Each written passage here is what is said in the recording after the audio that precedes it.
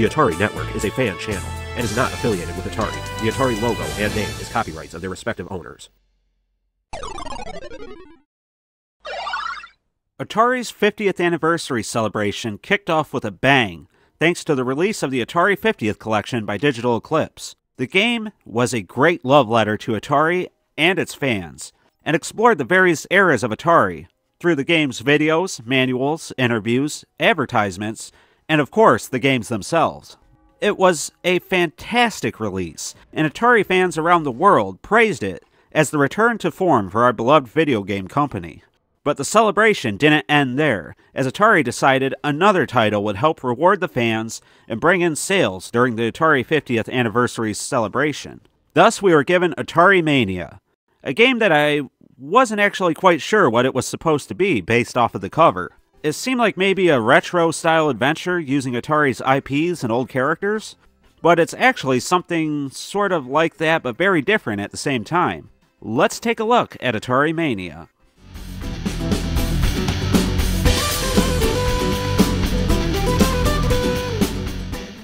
In Atari Mania, you take control of the caretaker, a normal-ish person whose job it is to make sure the quote-unquote talent make their way to their respective games, and that the Atari Vault, where they all seem to work and live, stays clean and functioning. The caretaker doesn't appear to really like his job, or at least not anymore, and I'm not sure what that really added to the story. Of course, by the end of the game, he loves his job and the Atari characters again, as he's reminded what makes Atari so great along the way. But that part of the story is just kind of, I don't know, weird for the celebration? Or maybe it's just secondary to everything else that's going on. But it is the first part of the story you're introduced to. It just seems like a weird choice for a game celebrating Atari, that's all. But whatever, that's not important. As during this day in the Atari Vault, he finds several dead pixels that come to life and attempt to eat all your favorite characters in video games. It's up to you as the facility caretaker to take care of these dead pixel monsters, save the characters, and figure out what's causing all this. The entire way you're acquiring items to help pass by obstacles and enter new areas. But that's not really the meat of the game, and that's not really what you do most of the time. This game is sort of a microgame marathon in the same vein as WarioWare. Each microgame takes between 5 seconds to maybe a minute, with boss battles being a couple minutes in length sometimes. Atari Mania will mash up several classic Atari properties, such as Asteroids, Dark Chambers, and Human Cannonball, and make you pass between 4 to 15 levels of microgames based on these titles.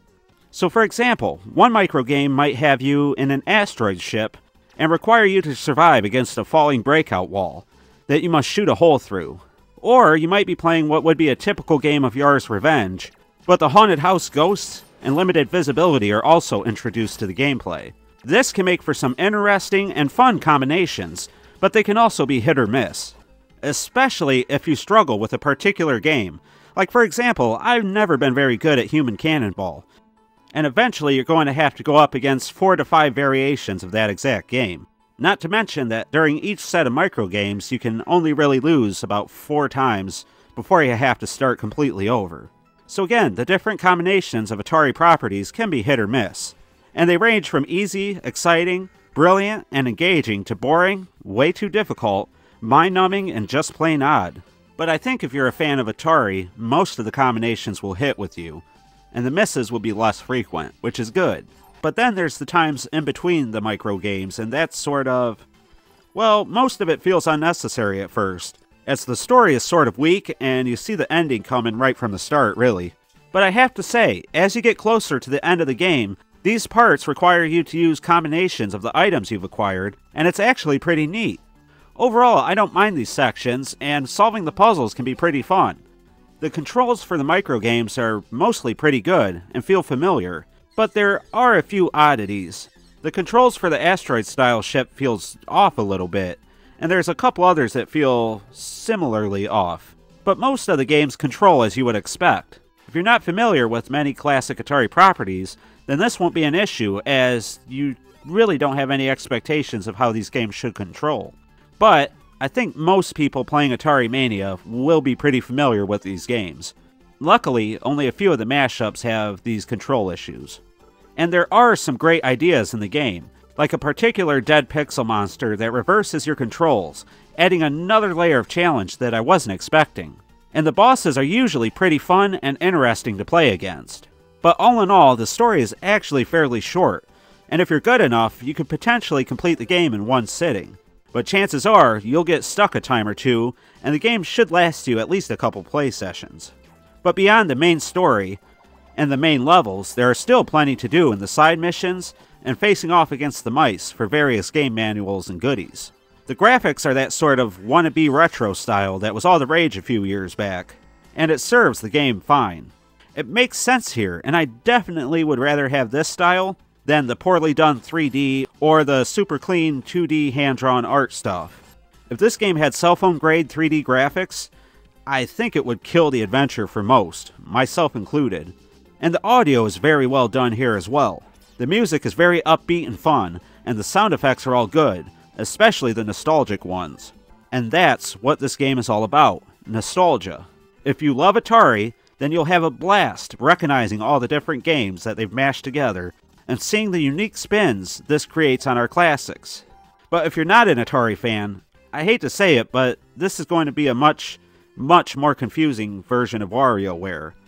Where that game had you do mostly common things that anybody could quickly recognize, this one requires a little bit of knowledge of the source material to really have a chance at the harder levels and the boss battles.